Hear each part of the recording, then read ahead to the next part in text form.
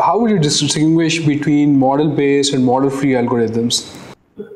That's really interesting, right? So model-based algorithms can incorporate prior models into their learning. So like you and I, we can learn about exactly how physics work, and maybe that will give us an advantage when we start playing pool, or when we start doing some physical activity, if we understand how it works, right? So they don't start from scratch, but they can already start with a model of how at least part of the action state space works. Not necessarily the whole action state space, but some part of it. And then they can keep learning from there.